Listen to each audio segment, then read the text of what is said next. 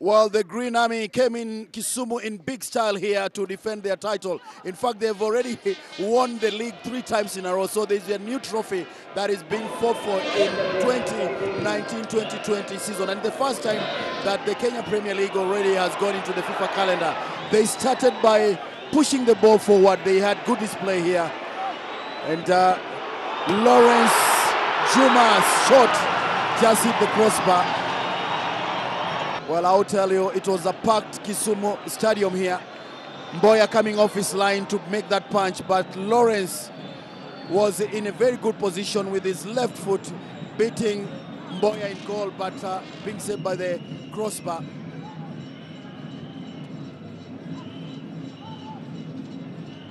Well, Gor Mahia kept on pressing for a goal here. It's the same team that Stephen Palok has paraded against Egil Noah of Burundi. Then this mistake by Gabriel Wandera prompted Gor Mahia's top scorer, Kipkirui, to open the scores here. Palok a happy man here. Of course, Wandera will be thinking, what was I thinking about? Kipkirui getting into the box and a blockbuster on the far post. No chance for Mboya in that Tuskers goal. What a way to open the scores. Mboya had it covered, but he went down a little bit too early in this one. But he will not take the accolades away from Nicholas Kipkirui. He is a goal poacher, this man, for sure. Well, Gor Mahia kept on pressing, but Tusker, Mushiri, playing a 1-2 with Masharia. He delayed the feed to Mushiri, but when he got it, he had 4 players of Gor Mahia blocking him and turning on his left foot. What an equalizer, I tell you. You don't see such goals in football. They are beauties, I tell you. Mushiri turning and pushing his left. Mapigano in that Gor Mahia's goal had no chance at all.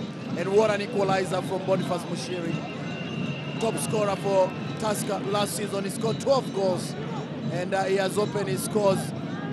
He's scoring this season with that brilliant equalizer against Gor Mahia. Well, what a celebration here by Boniface Mushiri. He knows to score against the defending champions is no mean feat. It's a different way. That was the score during the halftime. 1-1, that is how it went. But in the second half, there were different ways of attacking it here. Gor Mahia again, very ambitious. Wellington Ochieng coming into the box, beating Wandera, and again, Wandera committing one of those schoolboy mistakes for sure. You call it that because once you have Wellington in that box, there was no need of Wandera working him down. Gabriel Wandera making his debut for Tusker, but he will have a Saturday to remember here. Wellington Ochieng beating him and working him down in the box is a clear penalty. Davis Omweno did not hesitate. The captain, Miguna, took the penalty. Mboya saved it, but Miguna followed through. So the save from Mboya and then the follow-up from Miguna, making it 2-1 at this juncture. While Tusker complaining to the referee about that goal, but clearly, according to FIFA rules, it's a clear goal here. Any rebounds coming from the goalkeeper and the kicker taking it counts immediately. So that's the second goal that Gor Mahia scored here. Captain Igona. Gor Mahia kept on piling the pressure. The cross from the left side here. And I will tell you, Lawrence would have scored a brilliant goal in the first half. It was a bit difficult, it was a long distance, but look at his touch.